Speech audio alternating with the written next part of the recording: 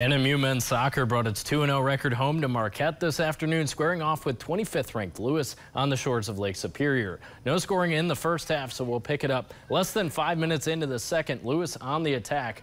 Max Weidland sends it up ahead to Carson Zosnica, who buries it. So Zosnica's first of the year breaks the 0-0 tie and gives the Flyers a 1-0 advantage. Moving ahead just 7 minutes, NMU keeper Niles Cedergren finds himself way too far away from the goal. He pays the price as Weidland chips it over his head just minutes after he assisted on that first goal. 2-0 Lewis now. There was no quit in the Wildcats today, though. Tommaso Lamy awarded a penalty kick in the 66th minute.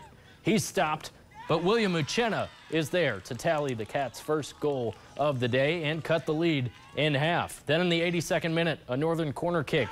Davian Gum stays with it and knots this one at 2. The score would stay right there for the remaining 8 minutes, and it ends in a 2-2 draw. Here's NMU head coach Alex Fadovich. When your team goes down 2-0 at home, with 30 minutes to go, and you're able to find 2 goals and come back and really actually push for the winner, super proud of the guys. I mean, that's obviously the story of the game, but we've got to be much better. We put ourselves in that position, so we'll look at the tape and learn from our mistakes. We're still a young team. We're still 3 games in, but to fight back like that, right, against all the odds and the energies against us, against a team that was in the Final Four last year and won our region, and we're now the teams that are able to come back and score 2 goals. It's a great sign. So very happy with the effort, performance. We can do much better, and we will.